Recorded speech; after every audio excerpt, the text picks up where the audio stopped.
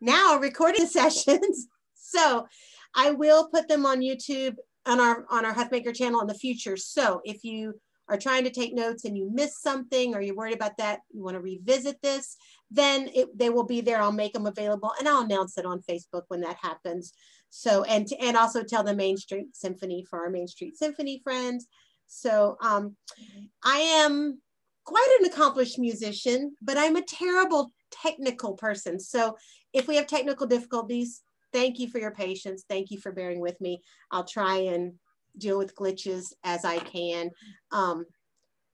And I'm going to keep you all muted for now. If you have questions, throw them in the chat box and I will give them to Juan as I see them.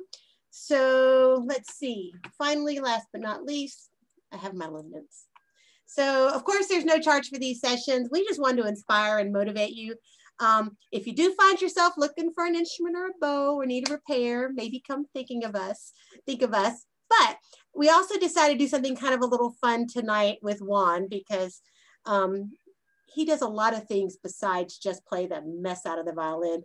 And so we're going to do a thing where this class runs for 8 weeks. In the next 8 weeks, if you come in our shop and you say the magic word is Juan Ramirez, then we're going to make a donation to his nonprofit, the Atlanta Virtuosi Foundation. So we'll keep track of them. And then at the end of the 8 weeks, we'll send them a check. So think about doing that just to help support the great work he does. Now, his bio, I put it on Facebook under the event tonight. It's like this long, but basically it reads like this. Won this award, won this award, won this award, studied with this amazing person, became an amazing violinist, played with the Atlanta Symphony forever. But I just want to tell you from a personal experience what I know about Juan. Juan is probably the only person I ever met that has played in every aspect he possibly can. He's taught, he's played, he's donated his time, he's played at professional levels, he's played at community levels, he conducts, and he has never once that I've seen lost his unbelievably deep passion for music. You'll see it tonight. Like he just loves music and loves teaching more than anything. So thank you for being here, Juan. I am going to turn it over to you and I'm going to spotlight you so everybody can see you. It'll take me probably just a second to figure out how to do this. Ah, is that good? Now we have a star. So there you go, Juan. Thank you, Anna, so much, and thank you to the Huffmaker, or at least to make possible this session. And welcome everybody. And I know that when Anna spoke to me first, she wanted to know a little bit more about the people that were coming, and they wanted to learn more about how to play faster, or what she said, fireworks for the left hand. But anyway, so this reminds me when I was a student at New England Conservatory in 1968. I used to go upstairs with the recordings were, and I discovered this 78 vinyl recording of Hafiz playing the last movement of Mendelssohn. And he had to play it so fast. It's about a half note, about 100 a la breve. And it's just, you should Google that and just put Mendelssohn, Hafiz, so third movement, and it's an old recording, but it's still on. It is unbelievable how he plays so fast, unbelievable. So I don't know if we can beat him ever, but but anyway, so the idea is to be able to play. I have 2 pages. We start with the first page. And hey, Juan, yeah. Can I interrupt you? Yeah. Can you turn your volume up at all? Yeah, that's what I was thinking. I just, let me see here. Yeah, I have all the way up. Okay. If you're all the way up and we'll turn all the way up, then we're good. Okay. So sorry to interrupt. Keep going. Can you come close? Yeah. How's that? Beautiful. Okay. So we can maybe look at the first page of the left hand techniques. There are only 2 pages, but we can, the first page is about the same thing. It's just that I had put the chart number 1 in different strings. And what I'm trying to say with this is that just in one given, no, that's Mendelssohn. Which one are we doing? I'm sorry. The orchestral studies, when I have charts, there are 7 charts, but this is left-hand techniques for violin examples. It says examples. Is that right? Yes, that's correct. Okay. So you see in the first line, we have a chromatic scale, but what I wanted to mention to the whole session is that the interval of the fourth, this is the way I was taught, obviously, you know, other people may think differently, but the shape of the hand by fourths is very important to have our fingers always curved and to all the positions. So for instance, in the first line, we have an open G, but we start from the bracket from G sharp all the way to D. So we have, that's open G. So now from the third bar, A to the fourth finger, okay? So I don't know, you can see me, maybe my left hand here. Can you see my left hand?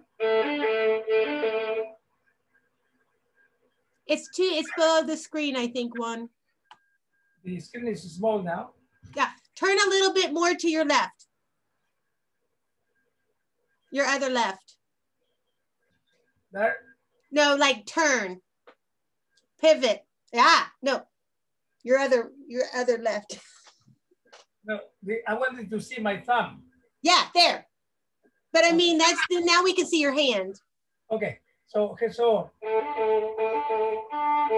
this always round and not too much pressure on your left thumb. So you'll be able to have your fingers a little bit more closer to the string, but you'll be able to play much faster and more precisely. So like, etc. So this is the position of the forehand. So this is what I say about this chart from A to D. So the third bar to the sixth bar. Okay, now how many notes are they? 1, 2, 3, 4, 5, 6 notes, correct? From A to D. Then we have the chromatic scale between the second finger and the third finger. Now, we have an extension with the fourth finger.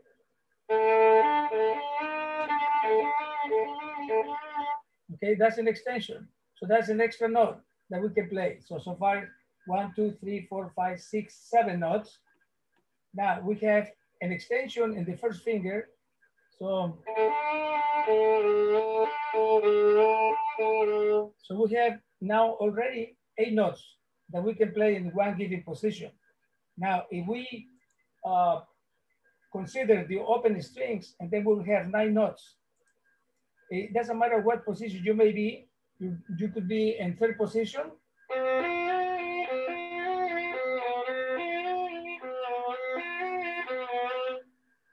Okay, is everybody follows my thinking there? Can I interrupt you, Juan, and just ask everybody, can you see the orchestral study I put up? You can nod. Okay, great. Okay. I can't see Juan though. You can't see Juan? No, I can just see the music and your screen, your computer screen. Oh. You have to turn the view to the grid and then go active speaking video, and then you will see the music on. Okay, let me play with it for a second. You have to, each individual has to push on the show active speaker video, and then you can see him. All right, so what she's talking about is up in your far right-hand corner, at least right. A lot of my things disappeared when I started sharing my screen. So that's why I'm a little, but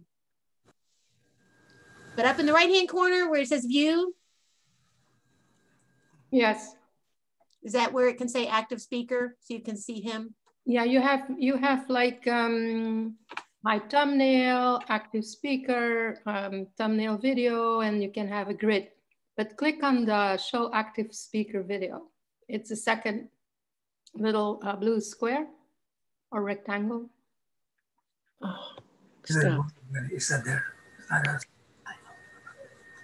The microphone's here on top of the camera. Oh, I can't figure this out. Oh. I think it's And then you can actually make that, when you have that, you can, in the right bottom corner, you can, if you click there, you can make it bigger or smaller.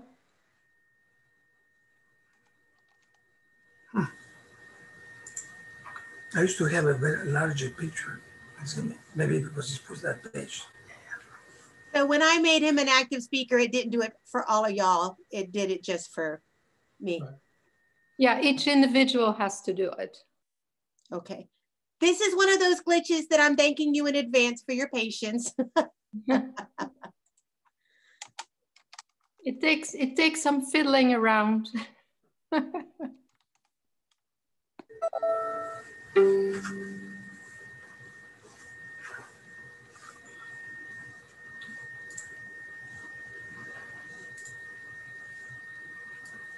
Okay, I put the instructions that we're talking about. Yeah, some people can see you great and some people can't. So if everyone will try that and holler at me if you have a question about it or problem, and I'll keep trying to fix it. All right, Juan, carry on. So sorry. Okay, so what I was thinking is that once I finish with some of this, I'll be happy to hear any questions. So I will make sure that everybody follows what I'm saying. You know, that's I think that will be good. So there will be no, you can interrupt me anytime. No, it's no problem. Okay. So, but I was just thinking that in one given position, we can play 8 notes, but followed by the perfect fourth. It is the first and the fourth finger are very important always through all our playing. Let me see if you can see me there. So we have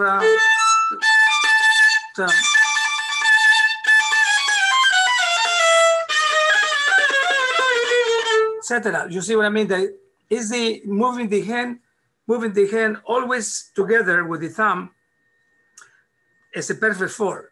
Now the notes between the chromatic notes that we have in the third bar, for instance, at the beginning, 1, 2, 3, the 4th bar. So we have B flat, B natural. So we have 4 notes that are chromatic, and those notes are very important because of the way the harmonies are, the intervals. We'll talk a little bit more about that because that has to do with intonation and so on. But this is a string instruments. We are very privileged that our instruments were not fretted during the Baroque time, after the Baroque time, after the viola da gamba and all that. And then we have more possibilities, especially to interpret in those semitones, so very close to or leading tones, etc. Something that we, as string players, we are really affected all the time by the woodwind players and the brass, that they all have the same intonation as the piano, which all the semitones are equal. So what is important when we play with piano, we have to tune with the piano as well, and we have that possibility through this chromatism that we have. So for instance, if I have to play anything that the Bruch concerto, something that you are familiar with, so G minor, that F sharp has to be close to the G, because if I tune that F sharp to D major,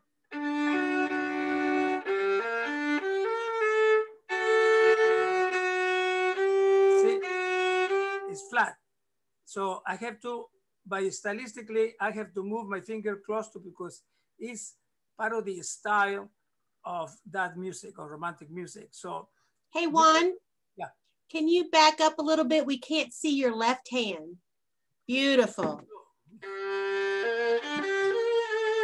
So, See, if I tune it with the D, it's going to be flat. So very close to, so those are the chromatisms, all these notes that we as string players have that opportunity of changing the pitch to be able to interpret the style of the, whatever style will be, you know. Anyway, so if you look at the first page and the bar 8, it's exactly the same thing. I just put all these notes so you understand how you can transpose this to any intervals you want to. For instance, in bar 29, I have third position. So we have this.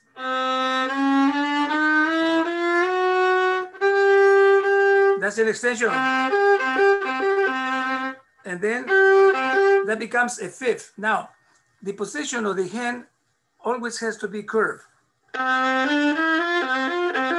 If you can see my hand, all fingers are curved. I don't know if you can see the left hand, my thumb. There you are. Can you see me down there? Etc. You see what I mean? My hand moves by that perfect four. So if you can practice that perfect four, whatever position you may be, you will be able to understand the principles of intonation, but also the articulation and the mechanism of the left hand. So anybody has any questions before we go to page 2?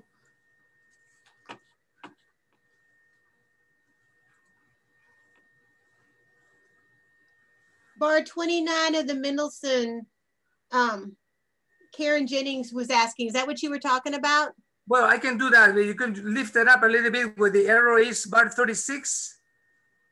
Hold on, I'm getting there. Sorry, are you still in the orchestral studies one? Yeah, but since you put the Mendelssohn, I was just going to give you an example exactly how the hand has to be moved by fourths. Okay. You know, bar 36 is 1, 2, 3, 4, 5. Yeah, excellent. You see what I mean? Bar 36, I have there D and A. That is a fourth. And sometimes it could be a diminished 4, like in bar, I can see my bar 38. For instance, here, you go.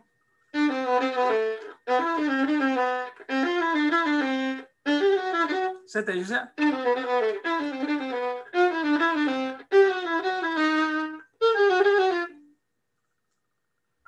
Can you back up a little? There. So, okay.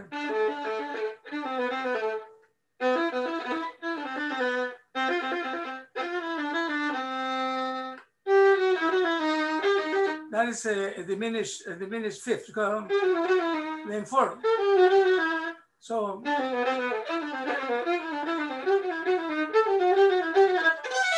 etc. So Juan, can I ask a question?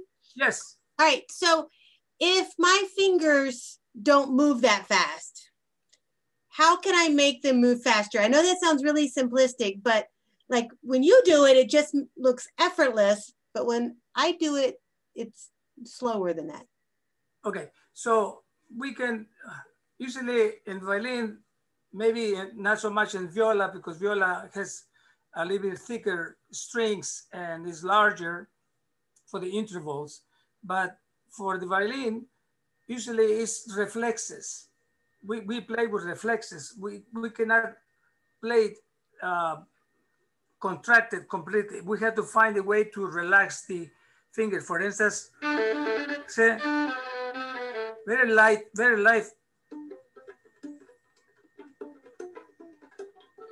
See, light fingers. Are you pushing down hard? Like, are you trying to hit it hard, or you're just barely touching it? Oh, barely touching. So,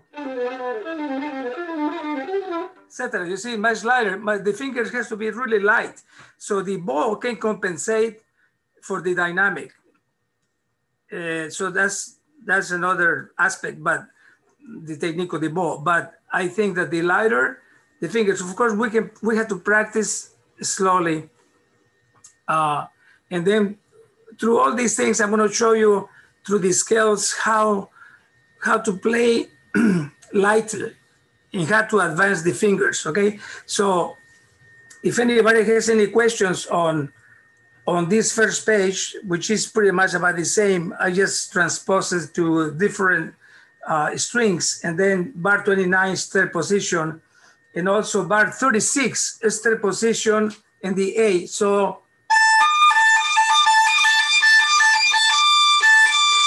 extension with four finger extension.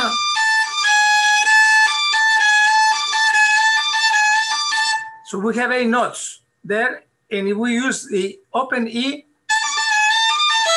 whatever, to play other passages, we will have the possibility of having 9 notes just in one given position. So if you can practice this exercise by repeating over and over, any place you want to. So.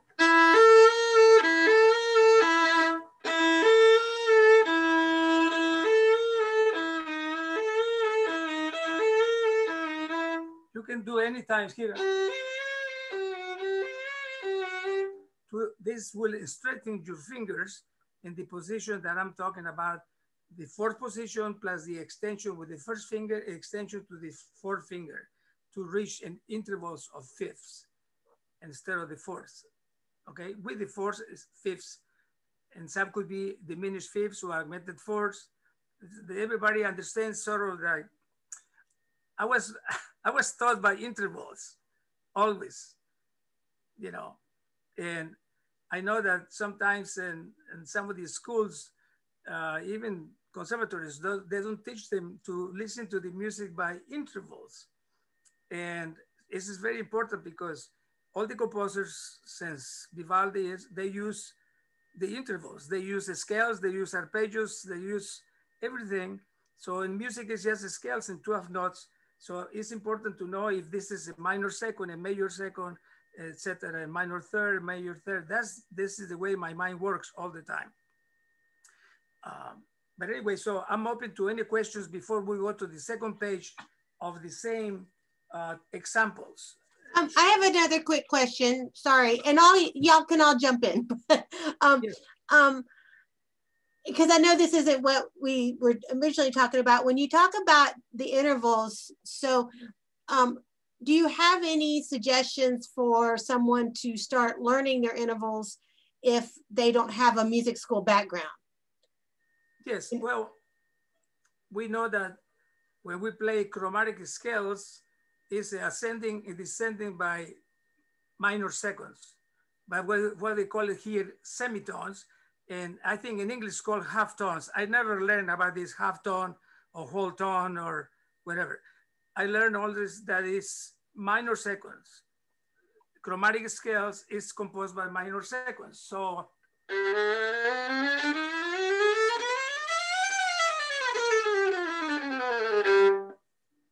but so when I listen to the music, oh, that's better. When I listen to the music, so it's, so, all semitones. Now, when we have scales, we know that it's major and minor. So that's one tone, semitone.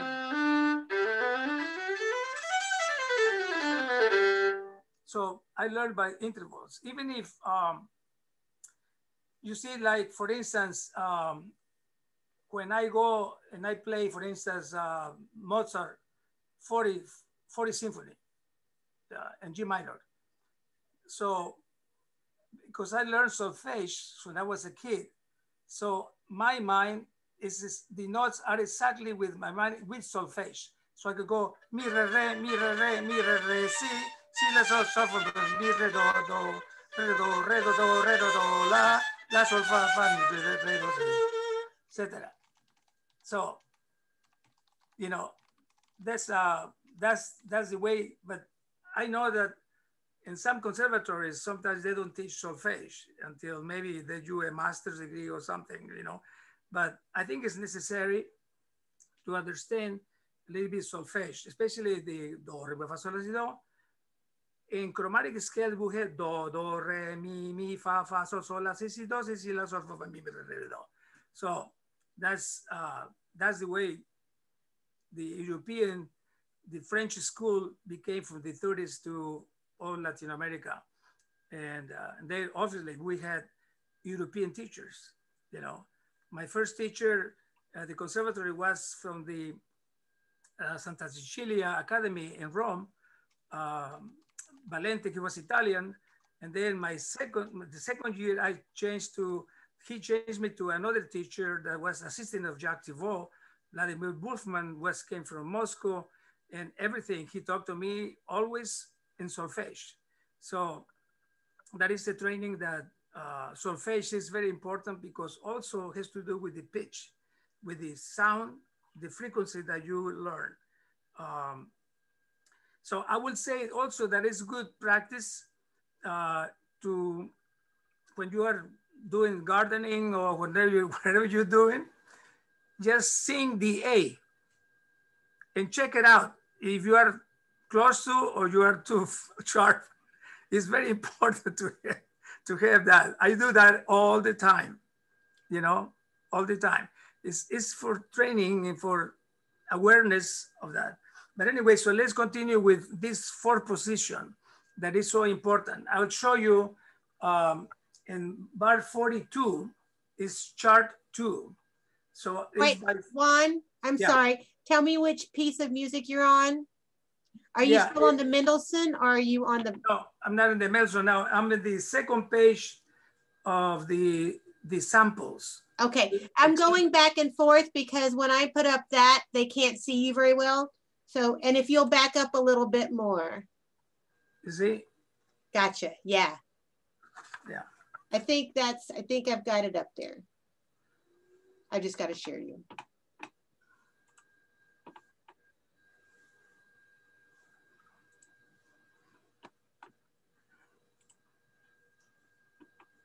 Can everybody see his example? Nod. Yay, thank you. Yes, Awesome. that's good. So you see the first line, bar 42, it says chart 2. It's only for few bars, 43 and 44. So you can do that exercise.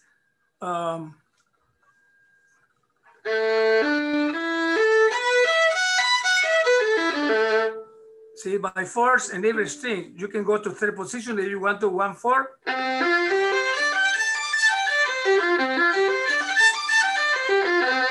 So you can keep your hand curved. You see, the only thing I move is very important, this. You got to move this, and we will be talking about the position of your arm as far as intonation is concerned. Because when we always were taught at the beginning, G, D, A, E, etc. You know, like these degrees, but there are degrees between the strings. So we need to know exactly what it is. And when the way to know about it, that you are in the right position, because we all are different. We all have different hands, shapes, and fingers, long and some short. But the most important thing is when the note is perfectly in tune, that is your right position. See, if you remember that, you will always be in tune, or understand that you are not in tune. But anyway, eventually you'll fix it. So I think this is very important for this. I cannot play the same example in the same position. Look at what has happened. You see, it's out of tune. My forefinger is out of tune because I'm not, so I have to. Now.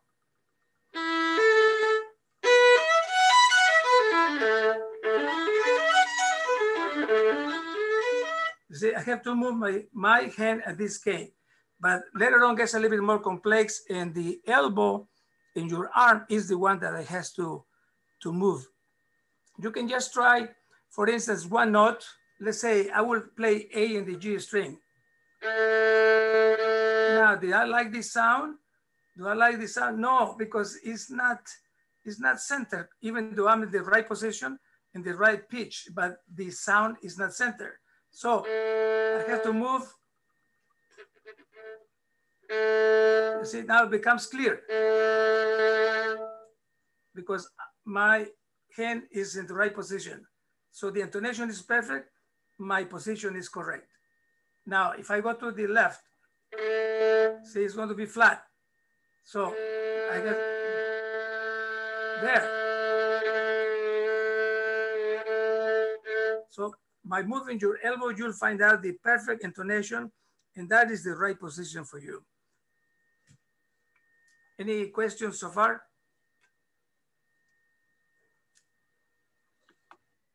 I think we're good. I can't see everybody, so if you have a question, shoot it in the chat bar, or else do that little wavy thing. Karen Peters is giving you a thumbs up, so she's good. Okay.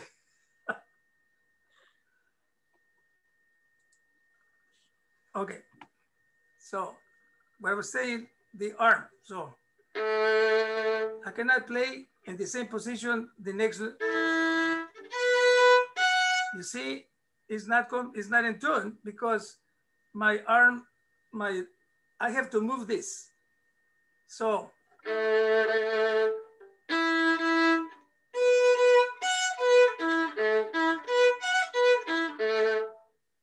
all the time to have the right position. So let's say if I do B natural and the E string, I have to find the right sound. No, that's not good. No, center more there. And then it becomes when the note, when you hear that your note is actually centered in tune, that is the right position for you.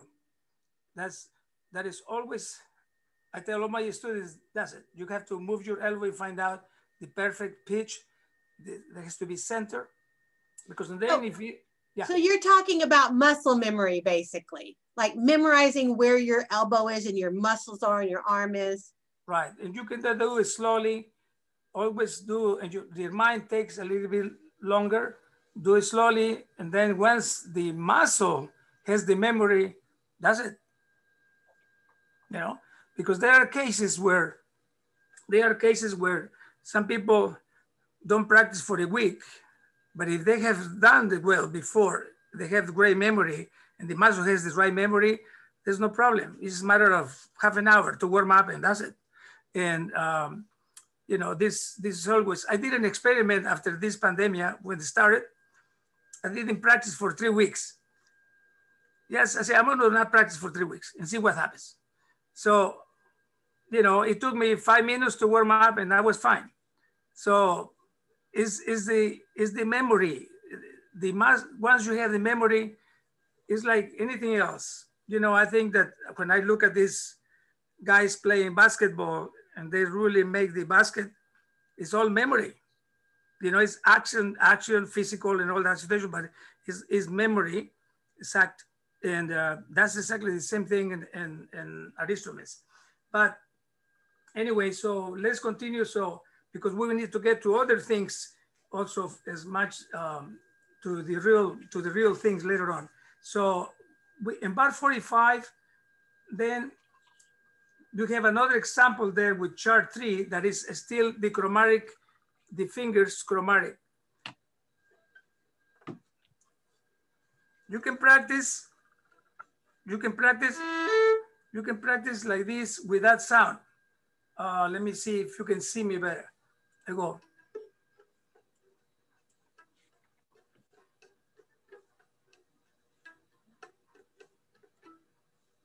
So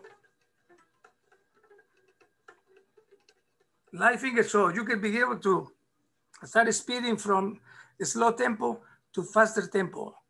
And then you can play it. Etc. So, but start slowly and you can practice always without the ball.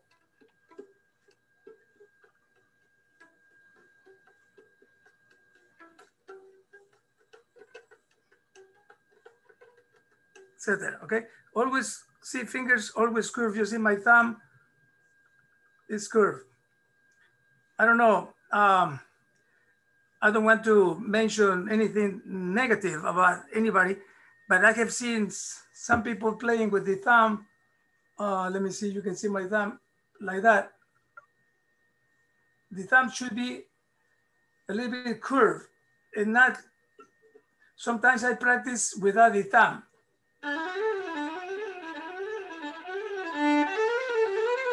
So,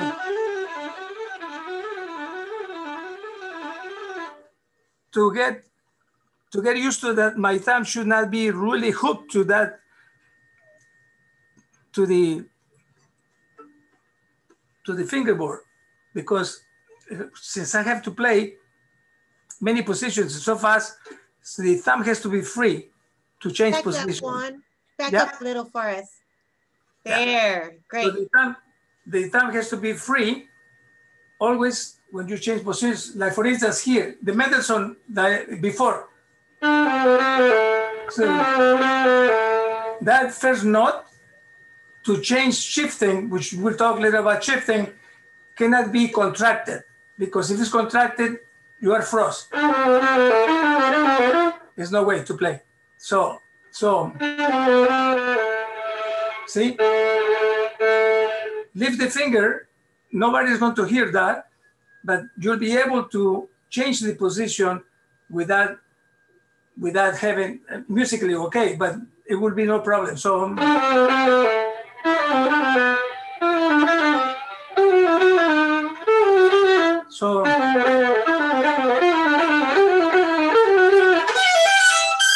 etc. So this is what we talk about shifting later on in chart 5. The position of the chart 5 is the chromatic scales is exactly to do what we do in shifting. And there are many, let me see, there are many, when it comes to shifting, we have so many types of shifting, many changes of shifting, but the principle is the same. So we can use the chromatic scale to show you that when the finger that you are departing from to cannot be contracted. It has to be relaxed to have a really nice shifting and to be able to move with agility. So we have bar 50. So practice this. Lift the finger. Lift the finger, even it sounds right now not so nice, but so let me see. From here, I cannot go contracted. Lift the finger, lift the finger, etc. So it can move faster. That is agility. You'll be able to play any shifting that you will do, but the finger that you are departing from before you get to the next finger must be relaxed here. So let's see.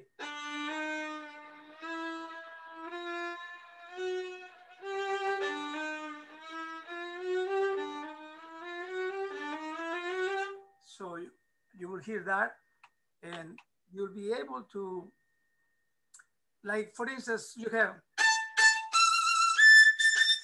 so we have, I cannot play this contracted. I have to relax.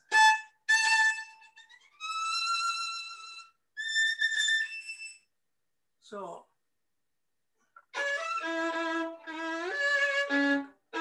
here. So when you have big intervals of shifting, there is something that I want you to be aware, that the bow slows down. So Juan, before you get to the bow, Karen Jennings was asking, is she supposed to lift the finger or not?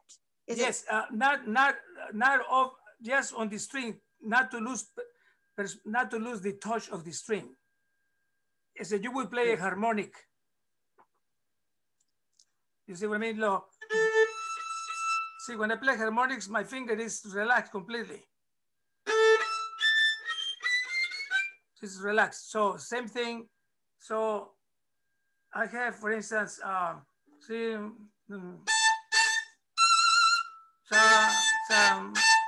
I cannot be relaxed. You see, already I didn't lift it, but I did that so you can know that my finger,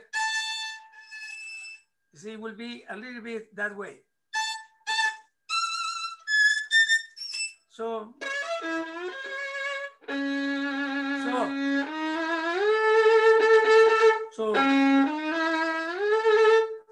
before the E and the A, I must relax that finger in order to make to the A really nice and smooth and I don't get tired. So relaxation always is a point of reference through all the music. You have to find a way to relax. I learned this long time ago, so I could survive playing a symphony orchestra now for at least here for 48 years. But before I play orchestra since I was 14.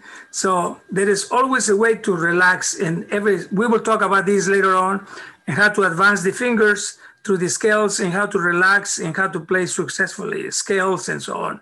So anyway, so anybody has any question? We will talk about chart number 6, bar 52. That will be advancing the fingers and the scales in this case, but it could be a passage, it could be anything. We need to find a way to advance the fingers. For instance, let me see if I have this.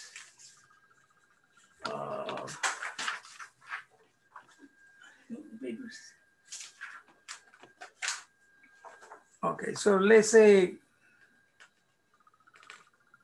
advancing the fingers in this chart is we have a simple scale, G major, but it can be done in any scale. So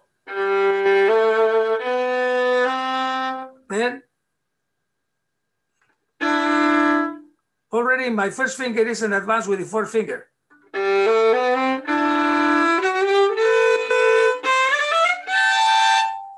All right, Juan, I missed that. I'm sorry. Can you back up and explain that again? So, would you play fourth finger with the first finger? So,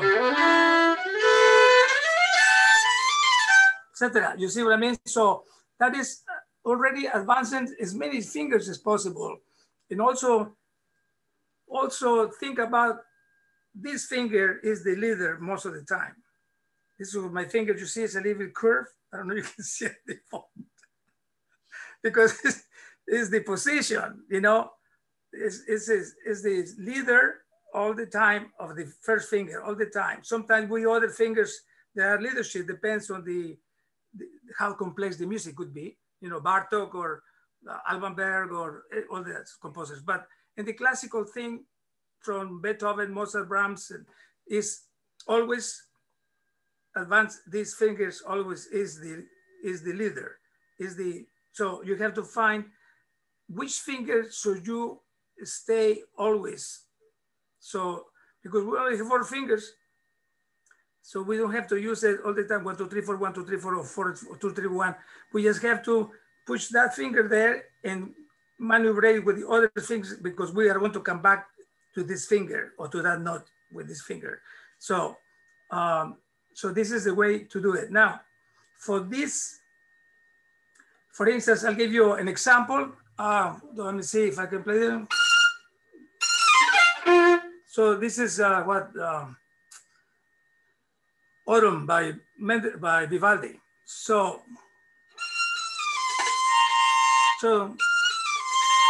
you don't have that example there, but I'm going to show you that.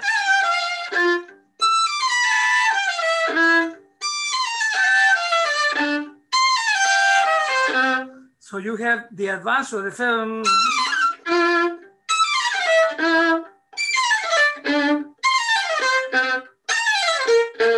So here again you have.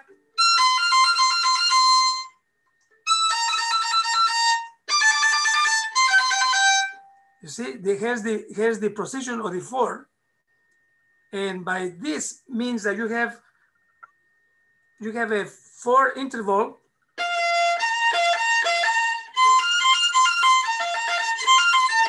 Now, you have an octave, you have 5th. So,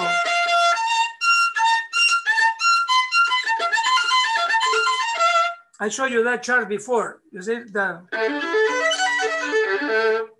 that's exactly the same position. That's the way my hand will, we will practice that passage so I don't miss.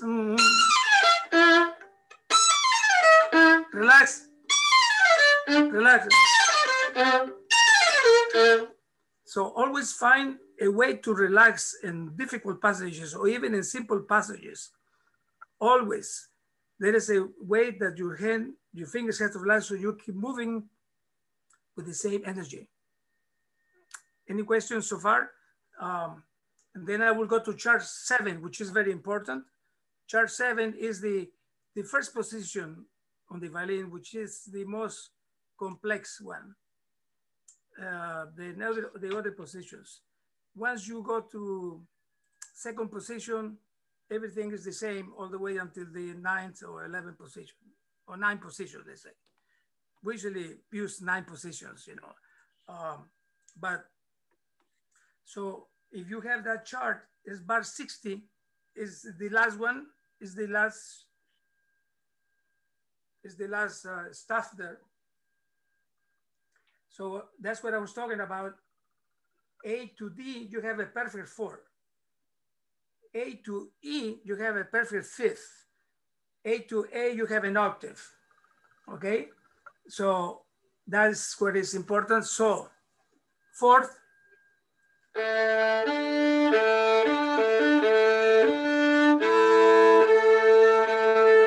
Here you have an octave. So the second and third finger are chromatic. Again, we go back to the same thing as the beginning.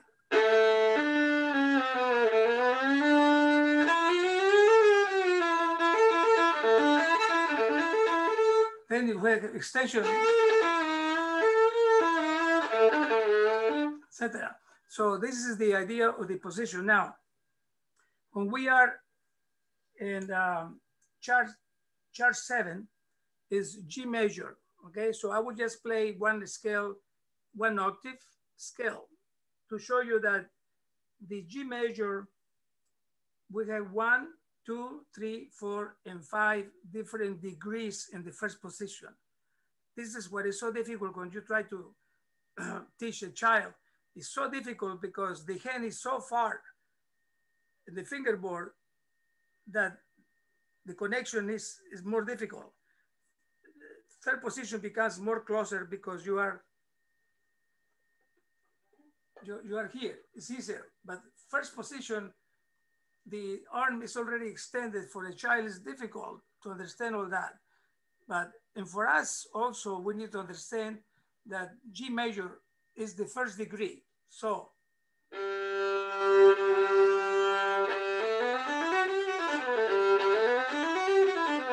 see where my thumb is? No. Now, I will play A flat major in the same position. Look at what's happening. See what I mean? My hand is contrived and it's not in tune.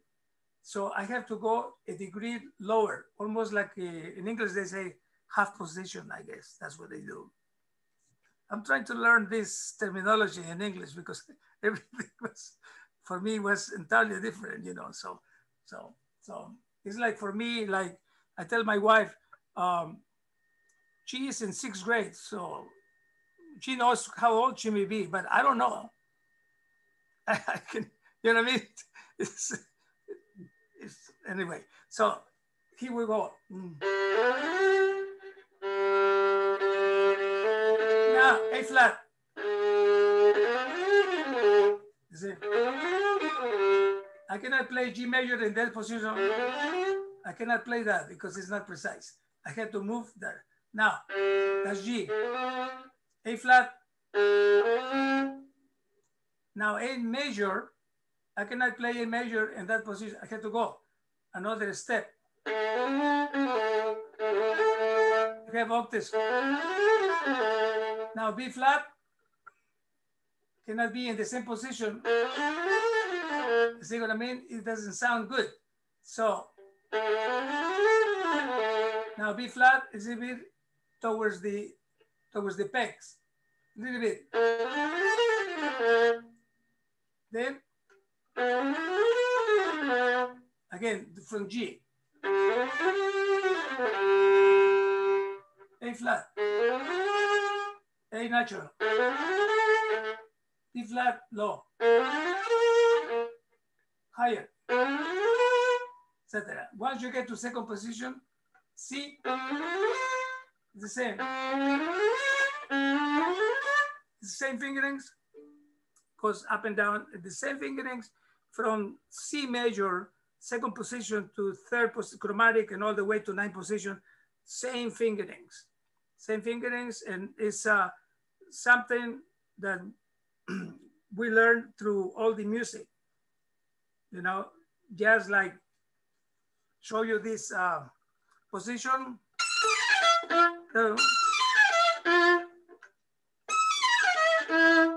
Now here.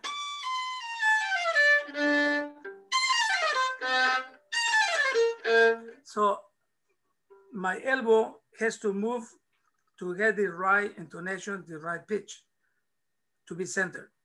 So not only the fingers has to be fast and flexible, but we need to be centered, always centered with round fingers. If you try to always play, especially your thumb, you see, our thumb was made that way. It was not made that way. But obviously, if we can try to, it's the same thing with the bow arm. The thumb is also round. It's very important, you know. I mean, there are many positions of the finger, blah, blah, blah, but the thumb has to be really very, very important, you know, right there. So, I don't know if you can see it. Like that, okay? Not like that. Not like that, because people that play like this, if I play like this, the sound is not good. You see what I mean? It doesn't sound good. It sounds like a mariachi. Okay, so anyway, so I hope you understand the first positions, the degrees of the first position. Anybody has any question? No, but Juan Ramon said to tell you that he was sorry he had to drop off, and he says hello from Ecuador. Oh my goodness. He was here for a while. Well, so, that was they are 2 hours behind us, I guess. Yeah. Yeah. Maybe he has a concert to go or something, I don't know. Anyway, so that's good. Now, there are so many degrees of the scales to the chart. That's chart 7. When we go into the scales, and there are many scales, of course, that you can study, but we have just major and minor, melodic and harmonic, but also we have augmented or diminished scales.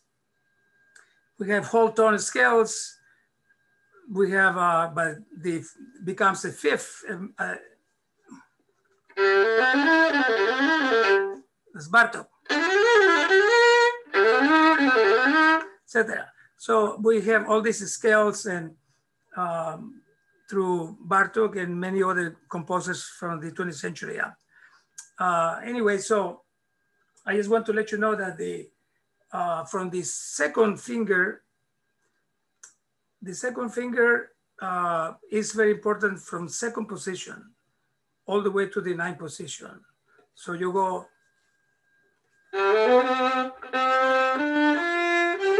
So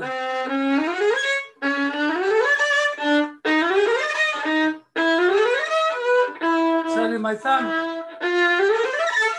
Now here we have a problem because this part, there is no hole here to be able to go there. So we need to somehow get around that by like this.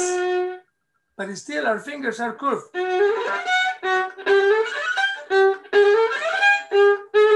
So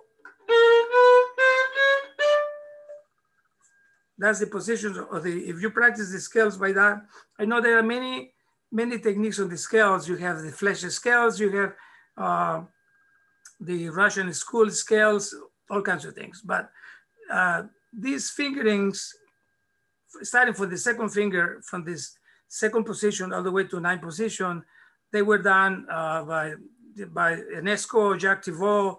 That was the French school from the 30s that they established these certain fingerings to do the scales and minor scales, you know. All right, Juan.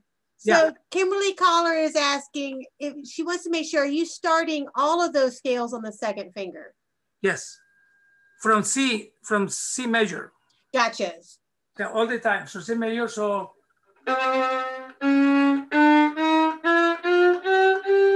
Juan, can you tell us, what is that fingering slowly? So like on a C major scale, you start with a 2. What is the fingering for the scale? Okay, so it stays on. Now here, with one finger, okay. But on that first octave, 2, 3? Oh. It stays there, reste, it stays there. If you want to go 3 octaves, I go E with it.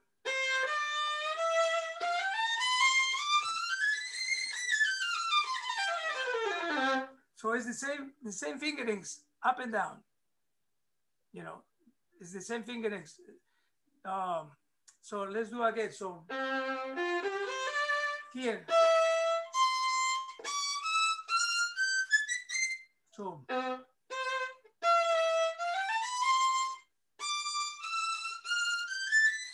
extension, 3, 3, stay there. All these fingerings like this are all the way to 9th position. So Juan, do you have a scale book that you suggest, or do you have like these fingerings somewhere where somebody can find them? Yeah, I mean, I have written some of the scales and the other, the left hand techniques that I wanted to talk a little bit about it. And this little book that I had, I did it for this class for how to have agility in the fingers. Mm-hmm. For instance, practice very slowly. So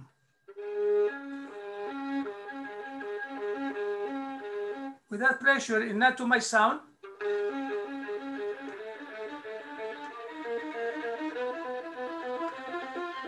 Set it up. So all this just, and you can practice with no sound also.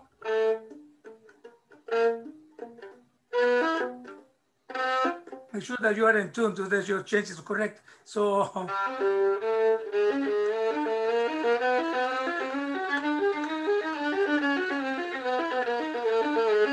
set it up, all this by fourths. Okay, here's my question. So you're going 1, 4, 1, 4.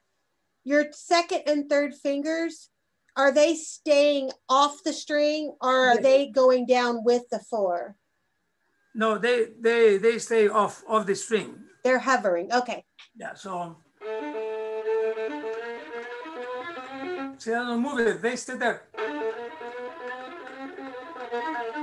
Set it up. They stay in the same position. So I only concentrate on that first and fourth finger to do it now.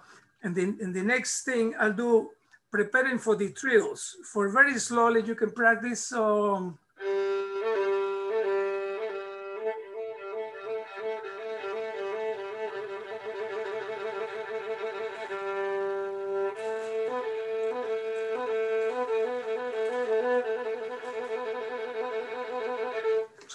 when you trill there, make sure that the finger is in the same place, same direction, okay?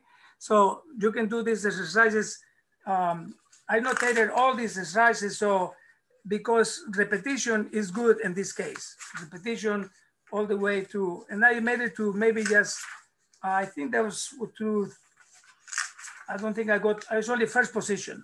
So, and all the way through, then we have to practice scales, just one octave, no open strings, to talk about advancing with the fingers we talked before. So, so, so.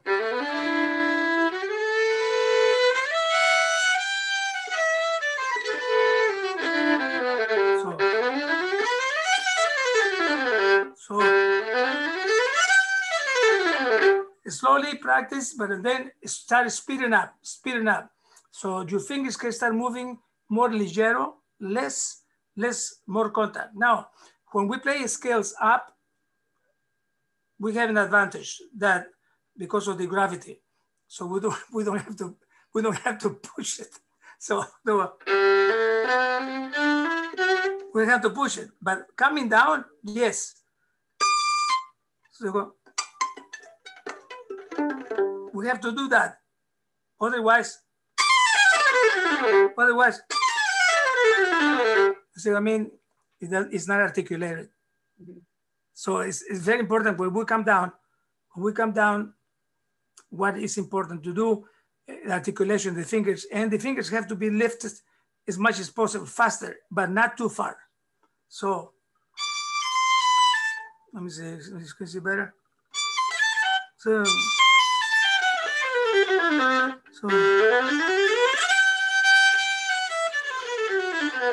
important of the elbow. Let me see. So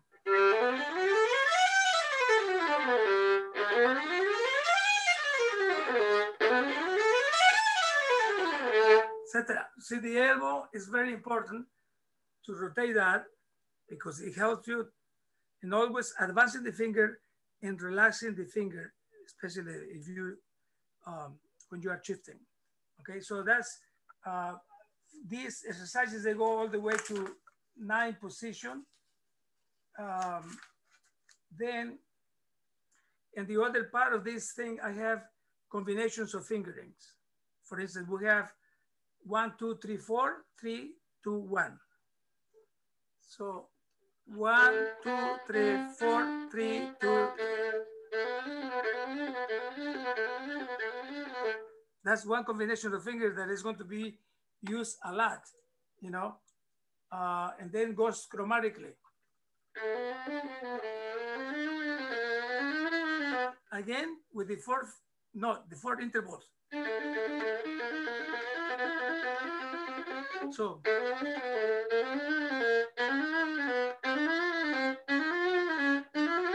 etc. Those are another one combination of fingers. The other combination is backwards.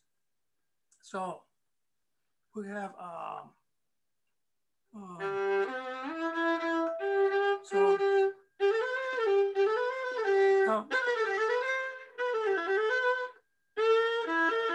all by 4.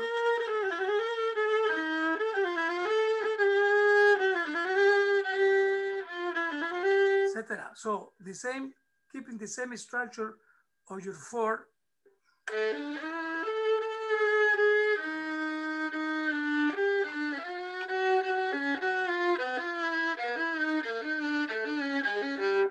Always keeping that position, as we talked at the beginning, the importance of keeping your fingers curved. The only interval that is not curved is the extension, the B flat, from the E by fifths. And then, for instance, like,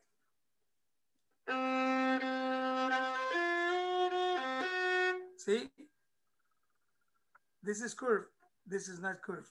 Not completely flat, but that's the way we play the diminished fifths. Now,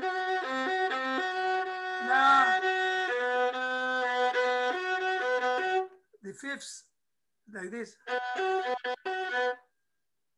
Same thing. Now, curved fingers and the perfect 4. Etc. Well, for the extensions, you know. And also when you play, I wanted to let you know that when you play these extensions, it's better to extend it and to learn the position from your fourth finger, not to the first, because you see what's happening with the first, I'm locked, you see? So I cannot go higher. It's already, my hand already hurts by going to that. But if I change to that note, the position higher,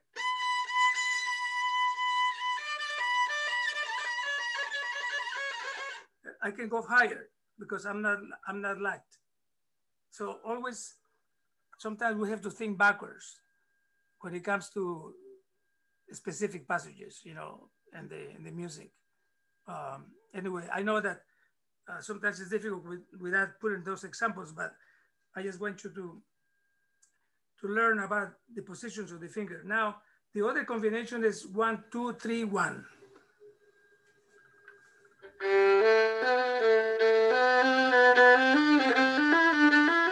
Set it so, and then try this with accent.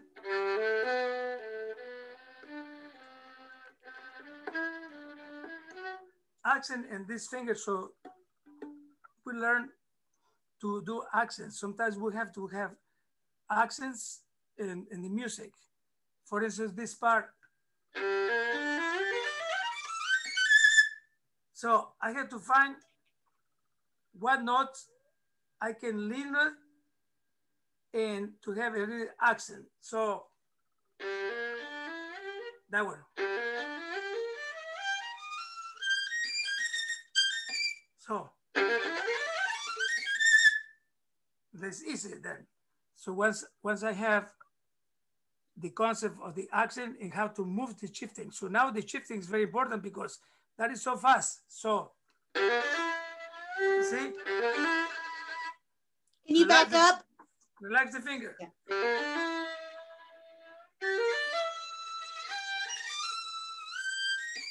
So.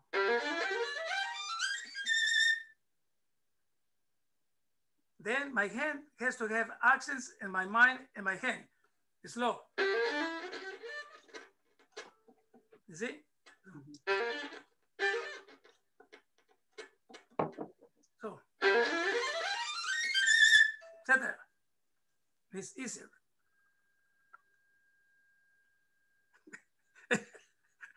Any questions? Am I talking only to you and I don't see anybody? I see everybody.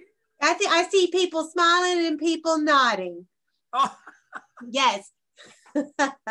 Okay, Kimberly Collar says finger patterns lead to sev-check for a lot of people. Would you talk about how you use or don't use sev-check? Well, I know that we study all that chapter, but there are so many books. Who wants to buy all these books? You know what I mean? Like, I love to buy books. Well, you need a bigger house now. But anyway, so no, the idea is that is because these pedagogues, they really went into so many combinations of fingerings and all this is very good. But, you know, there was another teacher also that we did master classes in Boston University. Last name is Dunas. So Dunas had these very difficult exercises for cellists and violas and violinists. And most of these people, they got hurt. They got arthritis, they got, you know, so we need to, the idea, whatever fingering you do or exercises, you have to find a way to relax. I cannot play a major scale without relaxing each finger.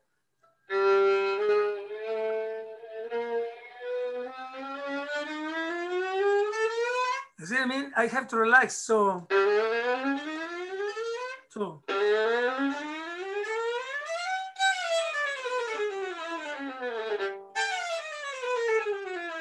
I had to change, so here.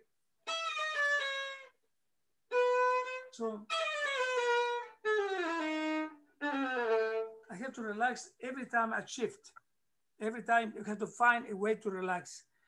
again, same example. We'll go back to, we need to find always in music what Mozart said, that the silences are as important as the notes, and sometimes more important. But only he was talking about not is to relax. The music has to have silence to relax. And then at the same time, he was talking about just, he didn't write it this, but we understand symbolically what he means. So I'm going to try to the, it's not good. So relax. Again, relax. See, we have to find always, not only in the left hand, but also in your right hand. So you can survive many conductors.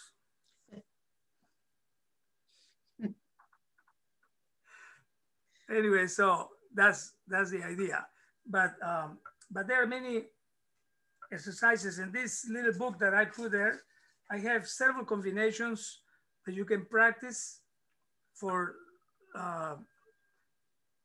the left hand technique and how to achieve its positions and relaxation of the fingers and all that. This is very important. It's like, I think the most important for us to, when we play is how we have to play a passage that is difficult, but then we need to relax between that and between the passages and within the passages.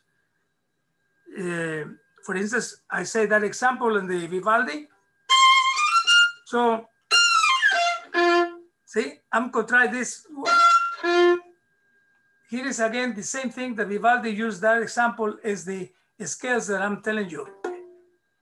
Second finger. So,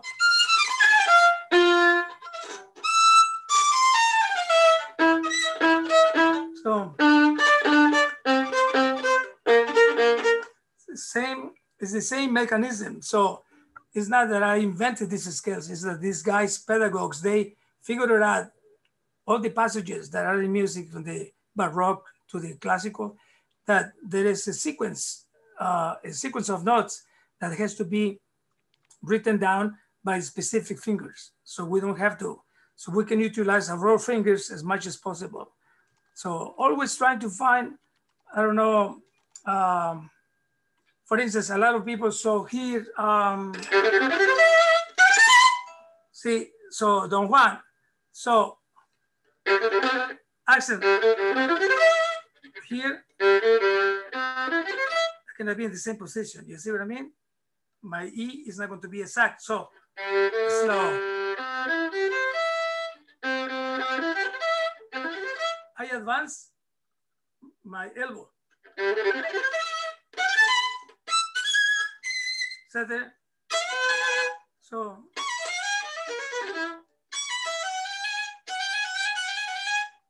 where articulation is good. So you have to find always relax here, relax, relax, relax. Always find a way to relax in music. So, you know, so you can last for a long time practicing and still hear your hand that is flexible and is not tired. One exercise you can do is to straighten your fingers and your tendon is to go down like this. Just press all the way up and relax. Like that. Yeah. And another exercise that you can do is right hand. Also, you can hold it like this. Hold your hand and round it. Press here. So press here, this, and then go backwards. Then go up and down as much as you can, but always relax after, then go down, relax. So do this every day. When you get up in the morning, do it in bed. I just wait to my wife to leave the bed so I can do this. No, but you can do them any time. Same thing with this. Same thing with the right hand. always. And this exercise was showing to me with one of the medical doctors that take care of hands and all that, because we worry all the time about our hands. Always our hands has to be really in good shape to be effective playing, you know. Anyway, so any questions you may have? So Juan, so we only have 10 minutes left. I put in the chat box, Juan had sent me an email for anyone that's interested in getting his book that he made, his book of left hand techniques. I did put in there, and you can talk about this a little bit more. It's a digital copy, and you can email him. I've got his email address in the chat box. If for some reason you're off tomorrow or away from a computer or whatever, and you can't access that, you can email us at the Violin Shop or put it on Facebook for us, and I'll send it straight to him. I'll just forward it to him. So, and it tells you how you can pay him and all that kind of stuff. Hey, Juan, is this address down here your home address? The Yeah. Virtuosi Foundation. So if we wanted to toilet paper your house for Halloween, that's the one we would do. Just wondering. I mean at the lake maybe. Okay. So I'd like to know if anyone has any questions. Would you like to like unmute and actually speak for yourself? I cannot, hold on a second. Let me move this so I can. So if you do raise your hand, mostly I just see people smiling. Well, I hope that this is being helpful somehow. I know it's difficult sometimes not to behave one by one, but you know, I think that something I'm sure will be sticking out there, and hopefully that you can practice, and just remember your elbow, your hands, everything. Hey, Juan. Yeah. Kimberly has a question. Yeah. Yeah, hey, thank you so much. I noticed when you did your trill practice, yeah, that you had another finger down other than the two that were involved in the trill. Thank you. I forgot to tell you. Yes, I forgot to tell you. You always try to find something to lean. Okay, another finger. So go. That would be third finger. Third finger. Now for second one. That one. All fingers down for the fourth, because the fourth we have only one tendon here. So this is how Schumann screwed out his thumb. I mean his pinky, because he wanted to make it independent. So he tied it to his finger to the wall, and he broke it. So we need to have all the fingers down to straighten that fourth finger, especially the third.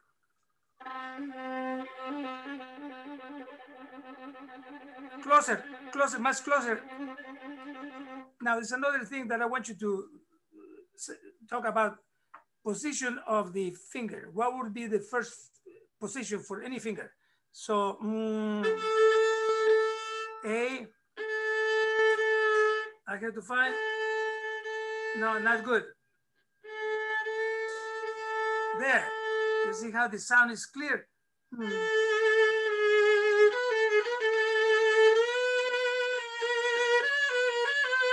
Etc. So all these sounds has to do with now for play Tchaikovsky, fat fingers, like Ostrak, you know, not like a stir, but like Ostrak, because it's a beautiful sound.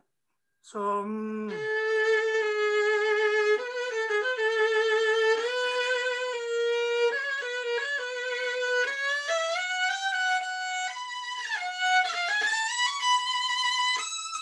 here, point finger.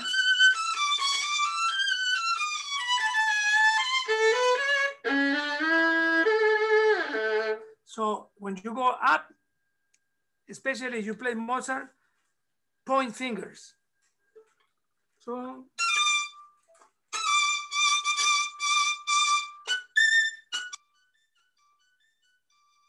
now if I play that passage with flat fingers,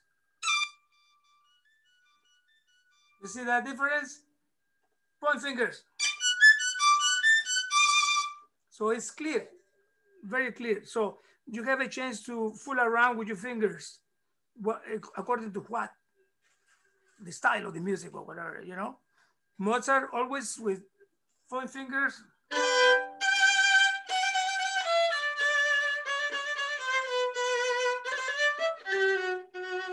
So always point fingers, you say? Point finger, no.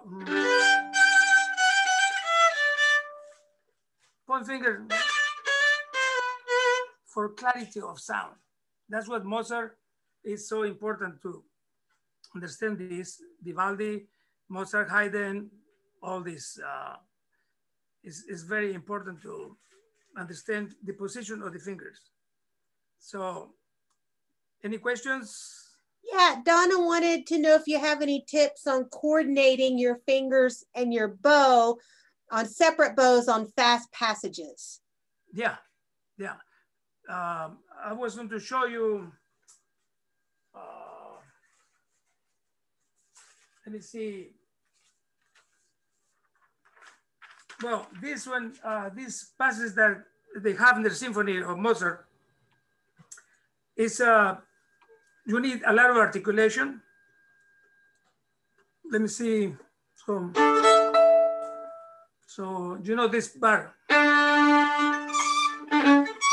That's that beautiful symphony have there. So there is a passage.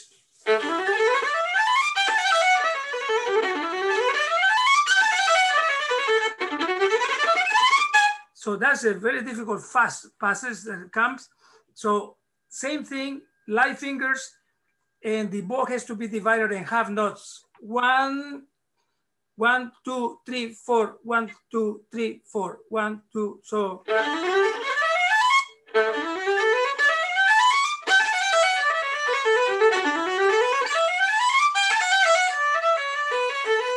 Here with spiccato, you have to save your bow so you are right on the part of the spiccato. So I'll go again. So.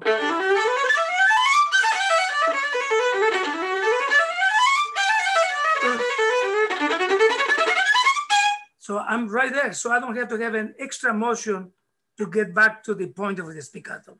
So that's one example. The other example, let me see.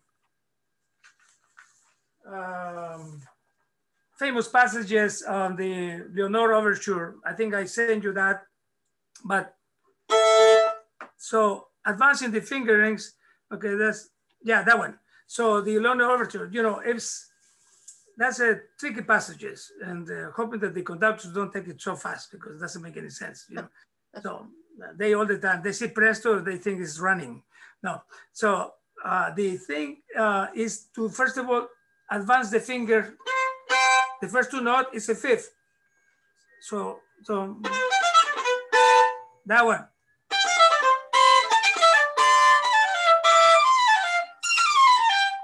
Etc. So advancing the finger.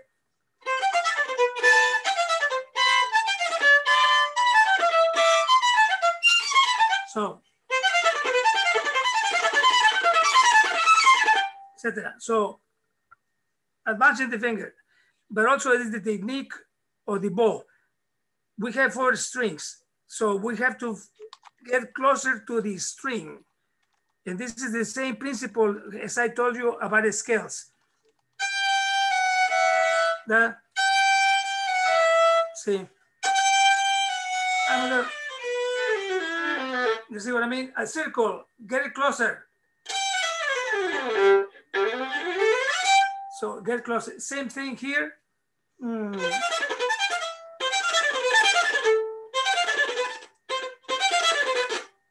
Get closer, no way. So we have to use this rotation. This is what we say, we always circles. So we need to continue being circles, always in the right hand. But this is another session on the bow. The bow is most complex, and playing faster, that's fine. But the bow is another technique. It's a beautiful technique.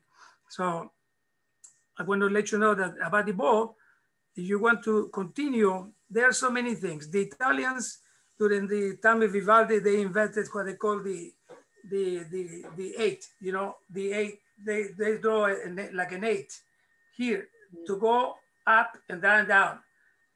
I'm exaggerating there, but if you do, they do, like what would be a good example? But anyway, so there was, so you don't hear the change of the ball. So see, you don't hear the change of the ball, but there's no reason. The best thing is to practice the scales by slow down the ball so you don't hear. That's what you need to listen to Maestro sharing. He told me that. So here, so see, slow down the ball. And then at the same time you slow down, you're relaxing the tension that you have. So not to, the sound will die if you stop the ball.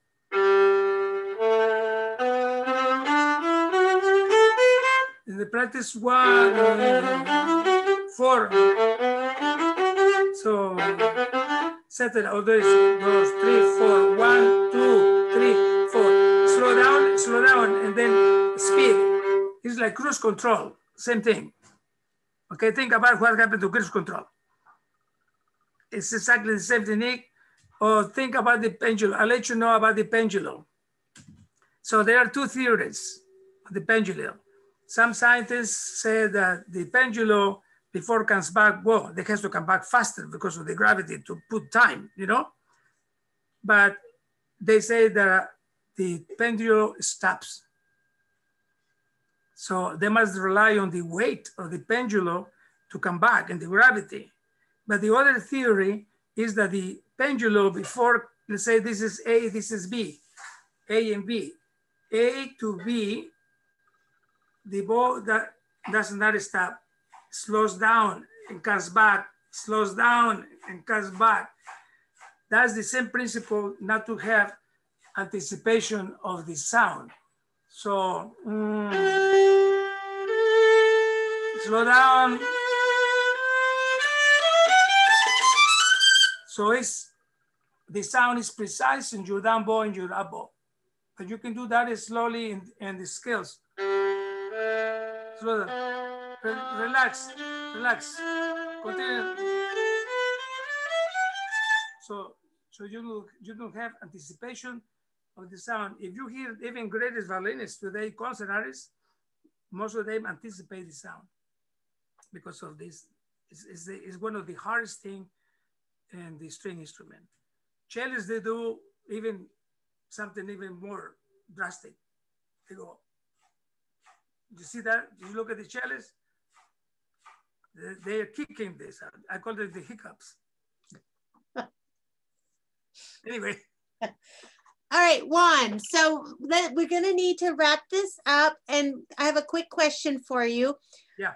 So do you take private students if anyone, or do coachings online if anyone wants to contact you for a coaching in person? Right, you know, as I was telling you that the symphony now did something with GMEA, and I received the instructions and I would not see the students, and I would not hear the students play. So how can I correct them? Well, but I'm assuming like if any of these, if our attendees tonight, if they wanted a one-on-one with you, they would turn on their camera and then you could see them. Yeah, I'd be happy to do that now since I'm installed already here with this. Yeah. So his email is on the chat box, and you can certainly again contact, if you lose that or something, you can shoot it to us and we will send it to him. So Juan, I want to thank you. That was awesome. I learned a lot. I think you're amazing. And we will talk to Juan if this 8-week class goes really well, which I see no reason why it wouldn't. We're going to do another series in January and February. And so Mom and Dad are cheering for you. Oh, thank you. Good to see you. So, I do want to tell you all, next week, Sarah Capps is going to be here. She's an amazing cellist. If you've ever gone to hear the Johns Creek Symphony and heard a stunning cello solo, it was probably her. And she's going to talk about getting the richest, chocolatiest sound out of your instrument possible. And it doesn't matter if you're a violinist or a bassist, although we know the cellist is the most gorgeous sound.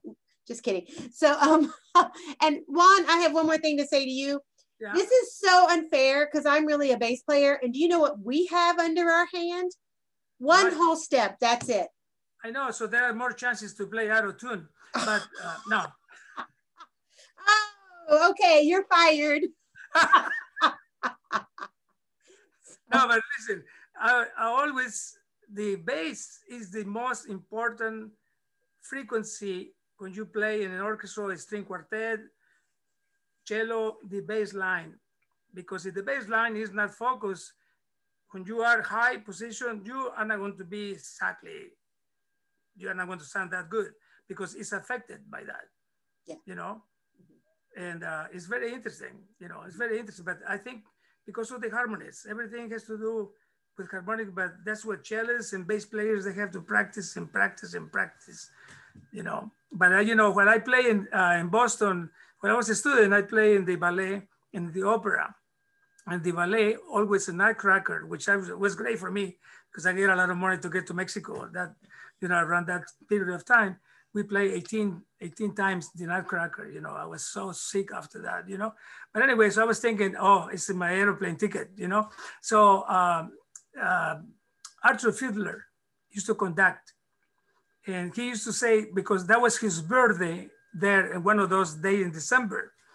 And he was to grumble all the time. He used to come, and I'm sure he was already drinking scotch. But he said, every time I come here, I'm getting closer to my dead. You know what I mean? And there's one more. He says 1 more year less. Then he said, without even getting to the podium, without even tuning the orchestra, he looked at the bass players and said, "You guys, you know, the only thing you do is." I mean, just, every summer, so I can never forget that, you know. But you know, some of these guys are really crazy, you know. Anyway, so have a good Thanksgiving if I don't see you, obviously. But we are going to go to the lake because every time over here in this house where I live very close to Spaghetti, just a few more blocks are there. There are a lot of Mexican kids, and they don't belong to this neighborhood, but they come in trucks and they come like 10 of them, 15 of them. And I said, "Do you live here?" "No, not really." I said, "Well." But you give out good candy. That's where the best trick-or-treating is. I know, but maybe I should do something like one of my neighbors that he's no longer alive, but he used to give him an apple and the kids, they hate it. Give him an apple. And that's how you're going to get your house toilet papered. I'm just saying. Okay, well, it was great to see you. I didn't see everybody, but I hope you really got something out of me and my thinking, and hoping that we'll be able to continue this later on. Thank you so much, Juan. And yes, to the people who asked, next week, bring your own chocolate. Okay, thank you so much. Thank you. I'm going to end the meeting. Y'all all have a great evening. Thank you. Bye-bye.